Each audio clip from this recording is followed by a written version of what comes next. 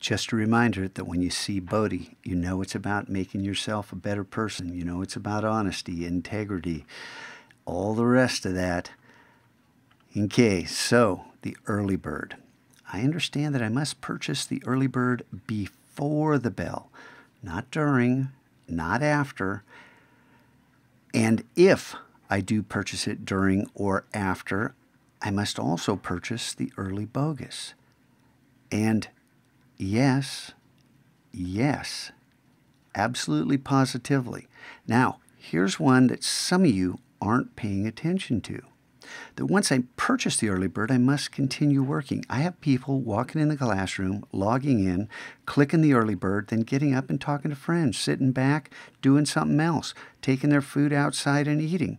Look, purchase the early bird once you're done visiting, you're done eating, you're ready to begin working. That's what this signifies.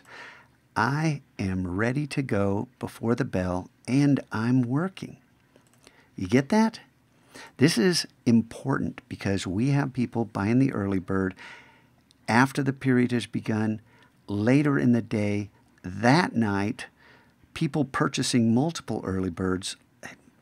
It's not going to fly anymore, literally. Okay?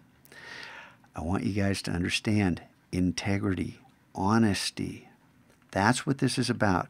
And the early bird or the null, and I'll make a quest for the null just so it's clearly defined, are required in order to earn bell to bell. Understand? Okay, we'll talk more about that later, but for now, I expect you to know this.